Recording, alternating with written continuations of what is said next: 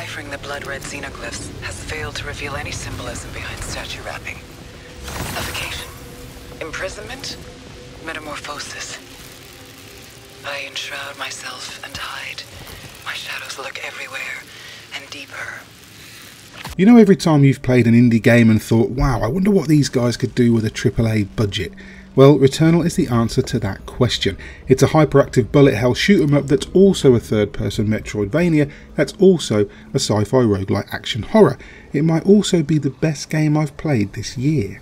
Now, granted, there hasn't been a huge amount of releases so far. In fact, you can probably count on one hand the number of AAA games we've seen in the first quarter and a bit of 2021, but something about Returnal tells me I'll still be saying that by the end of the year.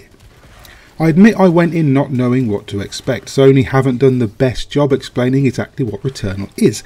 The trailers are cool, dark and moody, but they don't convey just how atmospheric this game is from the minute you start. As I said in my preview, Returnal doesn't mess around dropping you right into the action, and once you're there, it simply doesn't let up.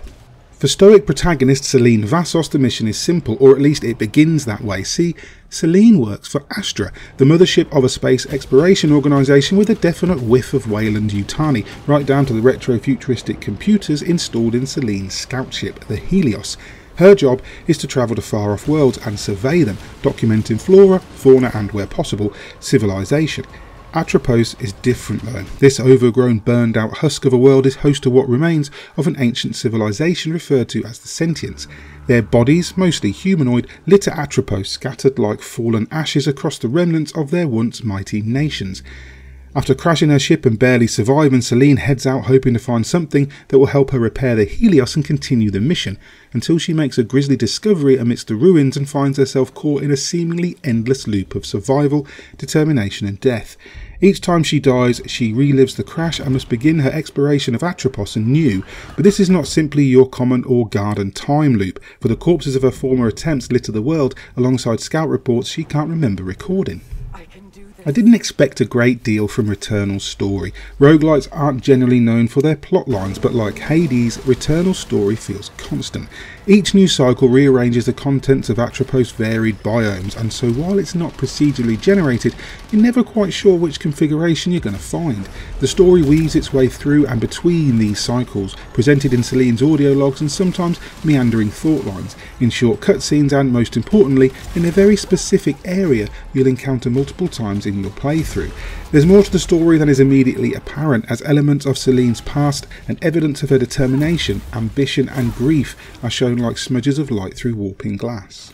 That said, of course, this is not a game built to tell a complex and involving story. There are few characters, and as with the Soul series, you're left to piece together a lot of theories from tattered fragments of stimuli.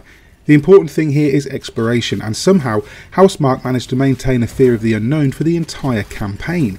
You always feel like you're only seeing the edge of things, that there's much more to this world happening in the distance, in ancient spires and forgotten ruins. You feel like an intruder, an interloper, and so you expect to be caught and punished for that at any moment. Even late in the game, when you've unlocked a suite of gadgets and gizmos, you'll rarely feel able to relax and let your guard down. It's a game that keeps on surprising you. Like many roguelites, Returnal spits you back out at the start once it's finished chewing you up, and each cycle begins with you waking up inside or outside the Helios. You can potter about in the ship reviewing things you've discovered or taking part in online challenge runs that serve as a way to practice your skills and test your mettle for valuable resources. And like many Metroidvanias, it periodically gifts you with a new tool for traversing the world, reaching new areas or finding new weapons. For example, one alien device you find early on allows you to use the teleport to scatter around the place, either to open new rooms or to backtrack to old ones. You'll retain only permanent upgrades to your suit and specific devices or weapons you find, such as the aforementioned translocator. All the weapons and items you discover are mixed into a pool of possible drops and rewards for future runs, like in Dead Cells, which you may or may not encounter during a given cycle.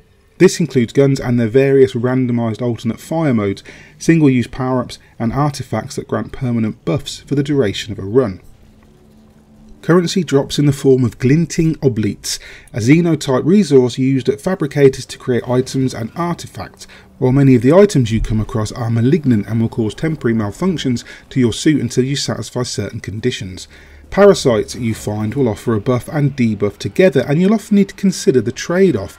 The likelihood is that you'll rarely have two cycles that play out the same way, especially as the enemy lineup alters each time too.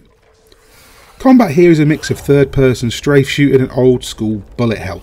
Enemies including tentacled and bioluminescent alien monstrosities, lethal automatons or the sentients themselves come in a variety of flavours, each packing a punch if you're not sprightly on your toes. Celine can dash to avoid harm, using iframes to negate damage completely if your timing is right, and return fire with weapons that feature secondary projectiles and alternate fire modes similar to those found in classic side-scrolling shmups. It's often frantic, with attacks coming from all sides from enemies that will shoot, claw and charge you, that can trigger AoE bursts, use beam weapons, ground you in place or knock you flat on your ass. They can fly, sprint, dash, teleport and ground slam, and learning what each one does and the best way to take them down is half the challenge. You will die often, but you'll learn something every time. If there's one thing that felt just a little bit out of place in Returnal, it's the bosses. None of them feel like the lords of their domain like they usually do in such games. They don't feel intrinsic to the story or necessary for the biomes to function as they do, and instead they kind of just feel like they exist because games like this need bosses. The fights themselves are universally hard and universally well designed, and beating them will take determination and skill. They often reward a new permanent upgrade too, so you'll always feel like it was worth it. I'd just have liked some real lore about them in the game world. The runs back to them are rarely easy either, as they often require you to run through at least part of some of the previous biomes, and rushing to them will leave you undergeared and facing an even steeper challenge. But I really didn't mind having to run through Returnal's biomes over and over, because each one is either beautifully grim or hauntingly macabre. Ruins jut from the ground like broken teeth wrapped with dark leaves, or alien fauna that glows ominously as you approach. An ancient desert, vast and windblown, makes you feel insignificant with its magnitude. Citadels and towers and frozen fortresses stand like silent sentinels guarding the secrets of this desolate world. Housemarque was spared no expense with the world and level design, creating disparate biomes that manage to feel like part of a greater whole.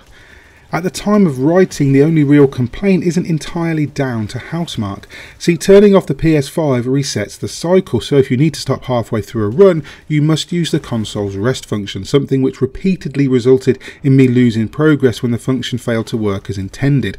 There's really no reason there can't be some kind of checkpoint function for when you want to stop halfway through a run, even if it just respawns you at the nearest teleporter or the start of the room you just entered or something, and it's something I hope that they patch later on. That minor gripe aside though, Returnal is an excellent game. The fluid, graceful movement and satisfying punchy gunplay combined with a sense of exploration at once both wondrous and morbid, and a drip feed progression system that makes you feel like you're always discovering or unlocking something new. Elements that should feel at odds with one another feel effortlessly cohesive thanks to Housemarque's deft touch and singular vision.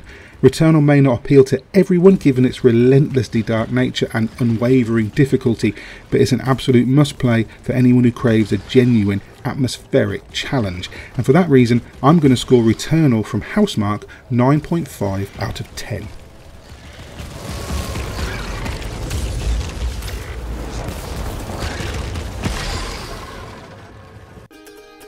Hi, this is Mick. Hope you enjoyed that review of Returnal. If you did, let us know in the comments. Maybe hit like and subscribe.